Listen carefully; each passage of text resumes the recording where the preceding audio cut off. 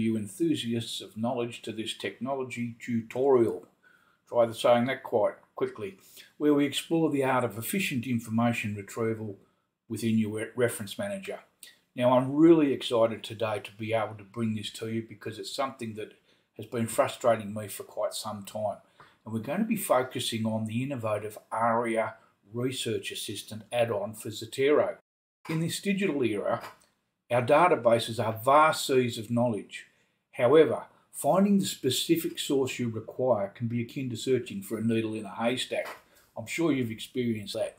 While Zotero is a robust reference manager and simplifies many aspects of research, it does leave us with the task of sifting through countless entries at times. But what if there was a way to pinpoint the information you need with just a few keywords? Introducing Aria, your personal research assistant that leverages the advanced capabilities of Custom GPTs. Although previous attempts to integrate AI querying within Zotero's PDF archives have not been successful, Aria offers a promising solution. Okay, so let's install Aria. Now, to harness the capabilities of this technology, you have to have Zotero obviously installed on your computer, and you'll also need a subscription to GPT Plus because the add-on only works with GPT-4 family of models. Now, also, you'll need to be using Zotero 6 as it does not work with Zotero 7 at this stage, but I would anticipate that that would be updated in the not too distant future. We'll see. The first thing you would do is download the add-on, the XPI file, from the GitHub repository, and a link to the add-on is in the show notes and also in the article. So once you've got the XPI file for the plugin, you open Zotero and navigate to the Tools menu in the top bar up here, and then Add-ons. Now, I'll just bring this screen over here, and you can see here that I've already installed Aria. But what you would normally do is you would go to the gear icon up the top here, click on that, and then go Install Add-on from File. It would then bring up your Windows Explorer or Finder, find the aria.xpi file where you have downloaded it, and select it to open. Now, once that is done, the last thing that you would do, click on More, and I would suggest that you have automatic updates on. So we'll close that now, and now we'll go up to our Edit, and we'll go to Preferences. And here on the right-hand side, you'll find that there's a new menu item for Aria. So we'll click on that. And now the first thing is to configure the model. OpenAI model, GPT-4 is selected by default, but I'd suggest that you go Turbo. You insert your OpenAPI key, and then that is really all there is to do. If you want to include your email for feedback, you can also do that as well. So just simply click OK. Now you will need to restart Zotero in order for it to take effect. So that's the installation process, and next we'll have a look at how to use it. Just before I show you some use cases that I've been playing with, I'll just mention that if you go to the developer's GitHub page and have a look at the README files there, you'll see some demonstrations of some things that the plugin is capable of. So now we'll go on and have a look at some demonstrations live here. Okay, for the first demonstration, we're going to look at working out a definition of a theory or a description of a theory. So the first thing that we would do is to go into our Zotero database, make sure that you've got your library highlighted right at the top. If you actually are in one of the folders, the Aria program or the add-on will interrogate that particular folder and might have trouble finding the others I found. So go to your main folder, and then what we would do is we would call up Aria, which is this icon up the top here. That brings up the search box. Let's just move that over here for convenience.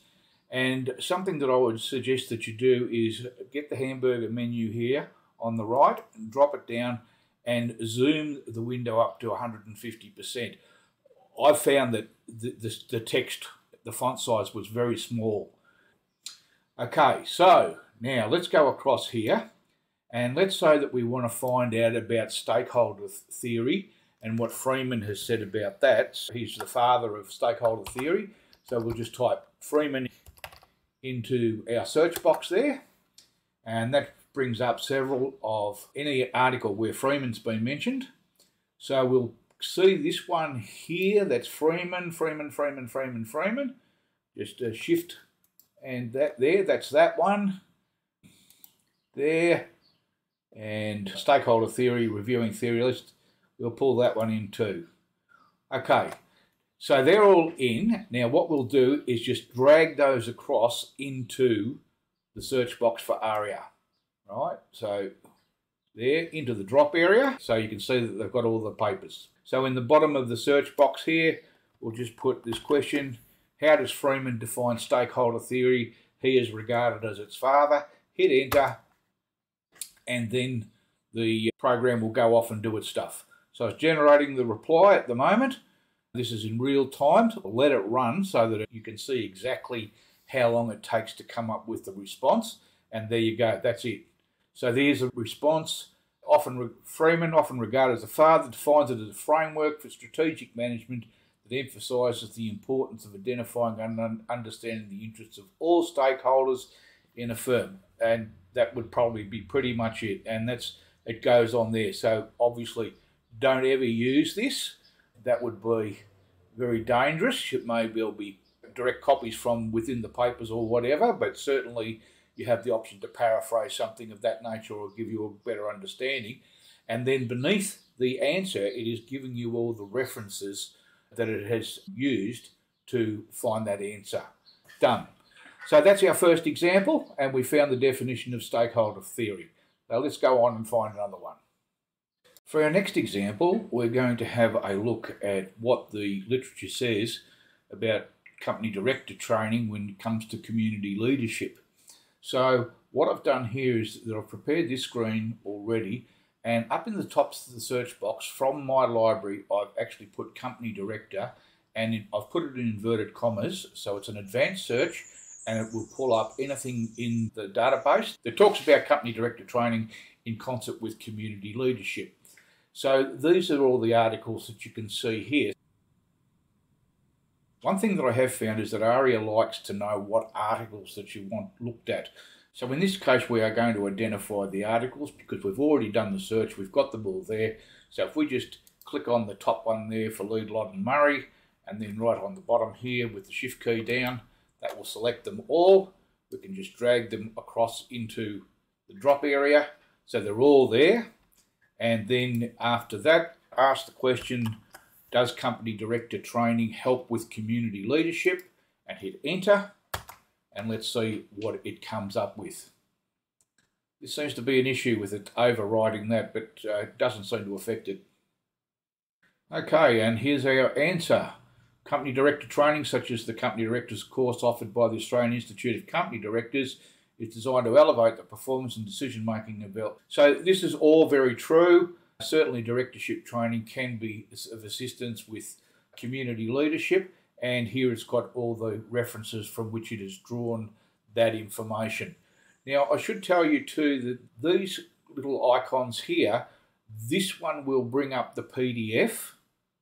This one just changes the window, puts it over here, so you can restore the window so it's back to the same size.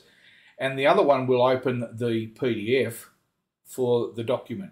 So here we've got English, the strategic board. If we click on that there's it open the document in the corner there. So that's another example done of interrogating the database where we've used a search query to find out what it says about the relationship between two items being company director training and community leadership. For our final example here, we're going to have a look at seeing if we can find if there's any conflict or disagreement between papers. So what I've done here already is called up all the papers from my library where mission statements is talked about. I've highlighted them. Now I'm going to drag them all across there. and I have tested this before, so it doesn't surprise me that I can't see the bottom of the chat window. So what I'm going to do, because I know that the question box is at the bottom there, is that I'm just simply going to paste the question in, Control V, and hit enter, and you can see it's got it all there. It says it's asked the question, but it's also showing here that the add-on is working. So we'll just give it a moment to see what happens. And so it has taken the question, now it is now generating the reply. So that obviously appears to be a little bit of a bug with it.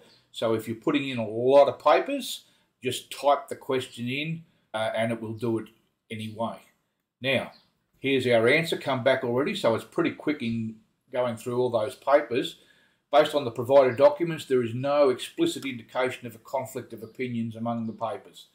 Each document seems to address different aspects of strategic management, mission statements, etc.